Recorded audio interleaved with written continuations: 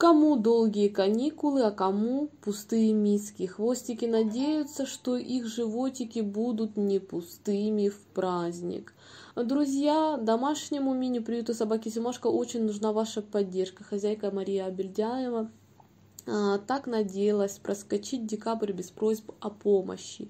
Но в начале месяца 9 пополняшек, маленьких хвостов, которые оставлены были под воротами приюта, сразу поставили под угрозу эти планы.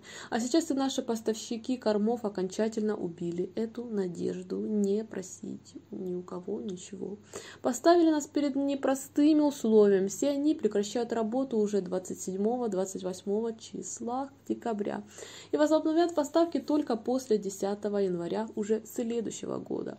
Вот так у кого-то длинные праздники, а у кого-то из-за этого пустые миски будут. На дистанции мы, может, и смогли бы сами протянуть, а так у нас больших сумм никогда не было, а сейчас нужно сделать максимально возможные объемы закупок, чтобы как-то дотянуть до возобновления их работы. В долг они ничего не повезут, к сожалению, об этом нам сразу предупредили. Покупать тоже мясо втридорога в супермаркетах нам не по карману. Да и наш рацион в основном состоит из субпродуктов, да мясные обрезки. Там не купишь, не по такой цене, в таких объемах уж точно.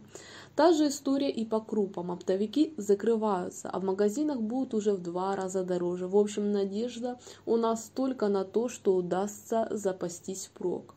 Понимает женщина, что на 2 недели закупиться вряд ли получится, но даже если сможем запастись хотя бы на дней 7-10, то не представляете, как хвосты наши будут вам благодарны за то, что Новый год смогут встретить с полными мисками. О благодарности волонтера и говорить не приходится. Она уже перед вами в неоплатном долгу и обязана до конца жизни за вашу доброту к нам и вашу поддержку. Если кто сможет помочь нам с кормами, абсолютно любыми, будем очень рады и благодарны каждому.